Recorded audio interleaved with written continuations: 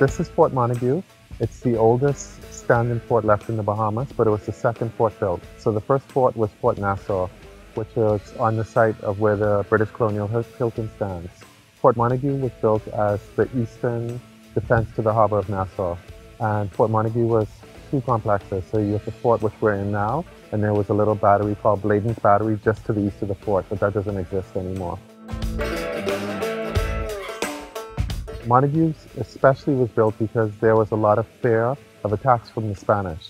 The Bahamas is very close to Cuba and Florida, which was a Spanish colony, and so there was always sort of this fear of Spanish invasion, especially since this was a British territory. And a lot of privateering and pirating actually was based in the Bahamas, and they would attack Spanish ships and Spanish galleons. So the Spanish was always attacking the Bahamas as a sort of revenge. Well, all of the forts in the Bahamas are actually built from cut limestone. So they would cut the limestone naturally and then use a lime mortar mix to build them. Out of our built heritage, especially Montagu is probably one of the oldest buildings, especially on New Providence. But before the forts, we have an indigenous history and indigenous culture of the Lucayan Indians, and a lot of their sites still remain, but that's buried in the sand and in the dunes. And this is where the archaeologists go and search for.